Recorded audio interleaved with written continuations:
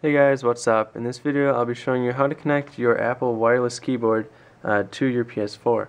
This is very simple, so let's go and get started here. So we need to go up to the top, we need to go over to the right to settings and down to devices and then Bluetooth devices.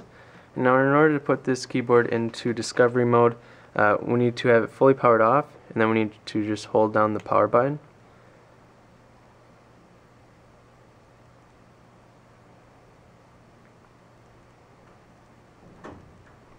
Okay, and then when it starts just blinking like that, that means it's in discovery mode and it shows up on our PS4, so we just need to select it.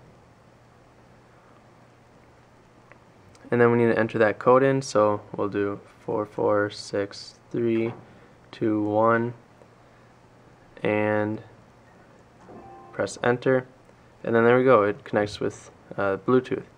That's basically it. You can go and type something, so we'll go and start up a new message here.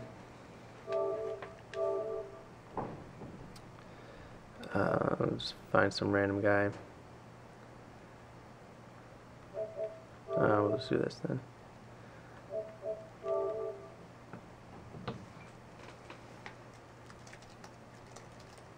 Alright, there we go, it does work, so we can just type away, and that's about it. So thanks for watching. If you have any questions, leave them down below.